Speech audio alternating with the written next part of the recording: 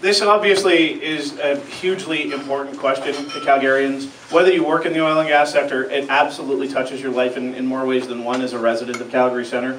And it would not be possible, I don't think, to be a credible voice for Calgary Centre if I could not speak credibly and indeed optimistically about what I can do for the oil and gas sector. So to begin with, I think what we're seeing right now in Ottawa is a lot of cheerleading, but not a lot of actual leadership.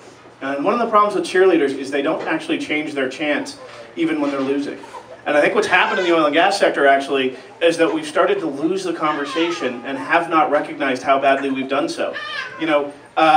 Right now there's a lot of firefighting, there's a lot of PR sort of stuff, but really the industry does not have the kind of regulatory certainty and clarity as to what the rules are and what the national interest is that it needs to thrive. You talk to folks who work in the oil and gas sector and they will tell you, every single project now is under such scrutiny. There's really been a breakdown in the public trust in the industry, and this is not the industry's fault. I know there are great people working in that industry who are just as concerned as I am about environmental stewardship and sustainability and getting it right. But what they need is a partner in Ottawa that can credibly bring everyone to the table, all the different interests.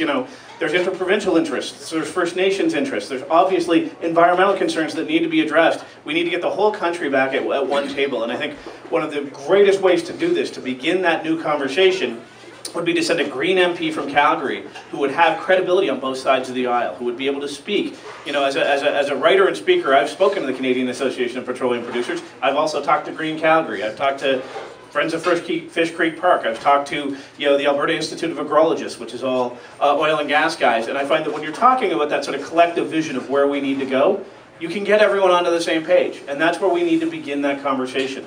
We know this industry is going to be vital. It provides a vital resource that we know we are going to need for the foreseeable future. We have to do it in a sustainable way, and we have to do it in a way that earns the public trust here and abroad.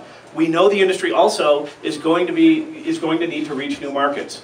But I don't think we do that in the same sort of headlong charging way we have been, where the focus was all on getting oil to the US. Let's get it to the US. Let's get it to the US.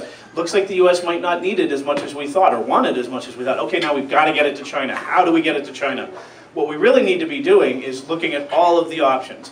What are our choices in terms of opening up those new markets? Maybe more than one option makes sense. But at the very least, there is not, a federal government industry joint task force report or anything like that kind of clarity that we can point to and say, you know what, we looked at all the options and here's what works. Right now, we're really kind of making it up as we go along, and I don't think that helps the industry.